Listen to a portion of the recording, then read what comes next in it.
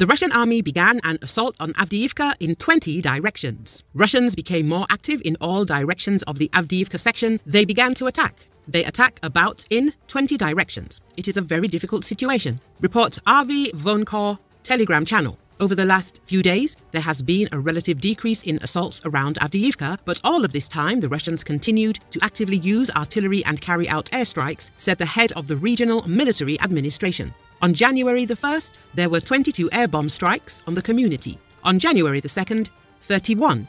On January the 3rd, 19. On January the 5th, there are already more than 10. Avdiivka City Military Administration head Vitaliy Barabash said, in total, every day, the Russian army carries out more than 40 massive attacks on Avdiivka from various weapons. If we counter all smaller strikes, then this is more than 100 strikes per day, he noted. In central Donetsk, Avdiivka is still heavily contested, while Russian forces have consolidated late December 2023 gains around Marinka, which saw them finally advance to the western edge of the town after 9 years of combat in the area. In southern Ukraine, Russian airborne forces have highly likely made minimal progress in a renewed attempt to dislodge the Ukrainian bridgehead on the eastern bank of the Dnipro around the village of Kharkiv, according to the Ministry of Defense of Ukraine.